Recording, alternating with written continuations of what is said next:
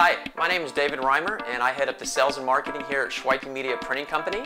And today we are going to talk about all the elements that go into getting a printing bid, as well as provide you with some helpful hints so we can make sure and get you the very best deal for yourself and also guard you against all those evil printers out there. Number one, final trim size. This is not to be confused with the final size of your graphic files, but the actual final size after your magazine is stitched or bound. And the dimensions are given in width by height.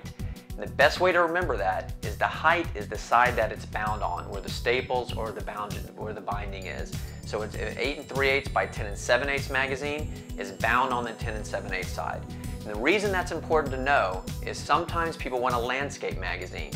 And a landscape magazine is bound on the short side. So when you talk to your printer, make sure you tell them it's 10 7/8 by 8 3/8. It's very, very important to know that. We've had these mistakes happen in the past. People get a bid and it's not what they're looking for. So make sure you're very familiar with those terms. Number two, page count. Now this seems very obvious, but I'm telling you, this has been a huge source of miscommunication between me and certain clients in the past. And the reason for that is sometimes people think that page count is a sheet of paper, and sometimes they think it's just one of the single sheets within a magazine. But in actuality, all printers in the world count page counts just like we do and the magazine stand does. So the front cover is page 1, the inside front cover is page 2, page 3, the back side of that is page 4. It's very important that you understand this because in the past, sometimes people have really needed a 64-page bid. Instead, they've asked for 32 pages and they get this low bid that isn't real. So make sure you understand this and communicate it correctly to your printer. All right, number 3, paper.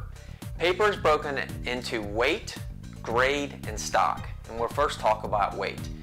Paper weights range from anywhere from as low as 38 pound. That's the kind of paper that sometimes you see in like a Time magazine, really, really thin paper.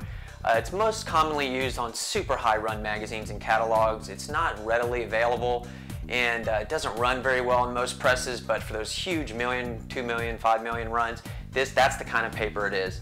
And it goes up from there to 40, 45, 50, 60, 70, and 80 and 100-pound text weight papers.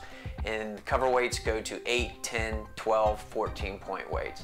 Paper grade. Paper is graded on a score of 1 to 5. 1 being the very whitest and brightest, and 5 being the least brightest and has a little bit more of a grayish tone and groundwood in it. Number 4, number 5 are more similar to each other, and number 1, 2, and 3 are on more of the wider scale. Paper stock. There are various types of paper stocks, but we'll just concentrate on the 3 main and most common.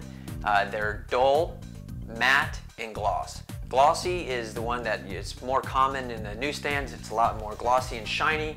Matte has a smoother finish, and the best way to describe dull, it's right in between a matte and a gloss. Number 4, quantity. It is what it is. Tell your printer how many you need. Binding style. There's 4 main types of bindery. You have your saddle stitch, which is the staples. You have your perfect binding, which has the square edge background, mainly used for higher page count jobs. You have coil or spiral binding. Those are good for cookbooks or manuals or any kind of book that needs to lay flat.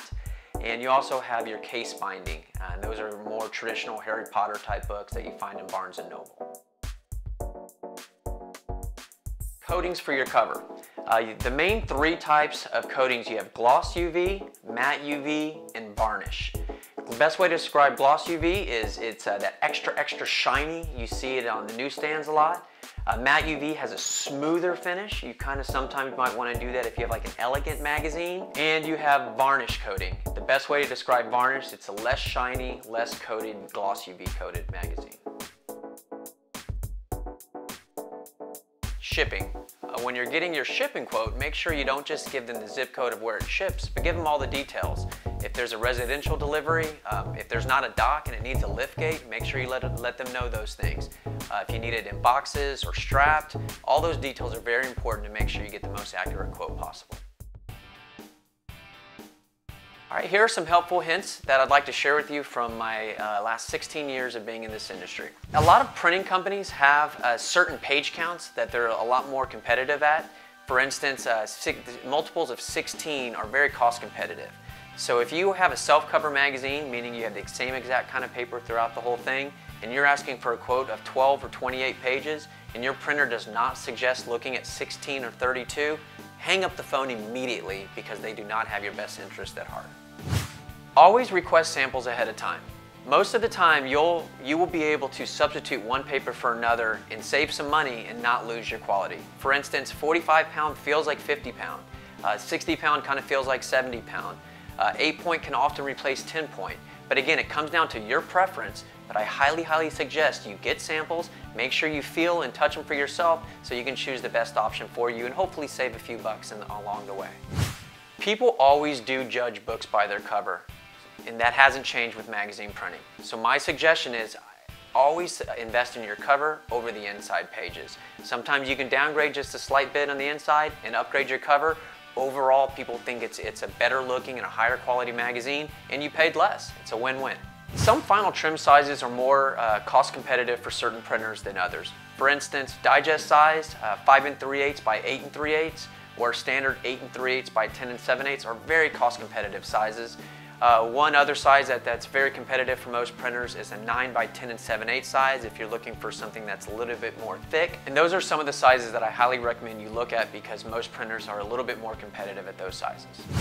Alright, that concludes the elements behind getting a printing bit. We hope you found this information helpful, and if you are interested in getting some more information from our company, we'd love to show you what we can do. You can either visit our website or you can click here for free samples and information.